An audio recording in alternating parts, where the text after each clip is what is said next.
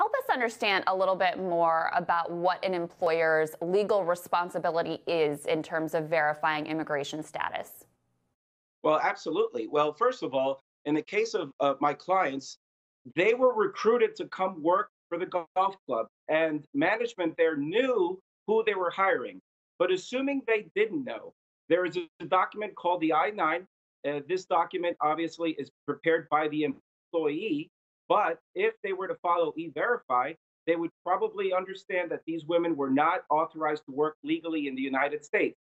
That was not the case here, though, because in this case, the women were brought on to work knowing that they did not have legal status in the United States.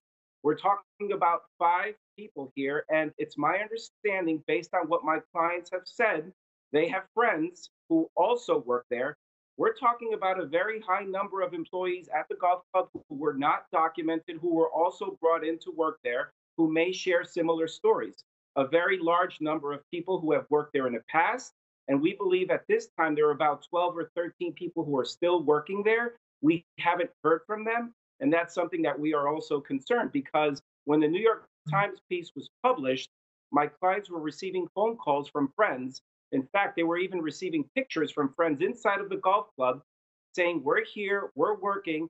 We haven't heard from them since, and we are very concerned with their safety. And that is why we ask that either Department of Homeland Security or the Attorney General's office really look in to see what was going on here.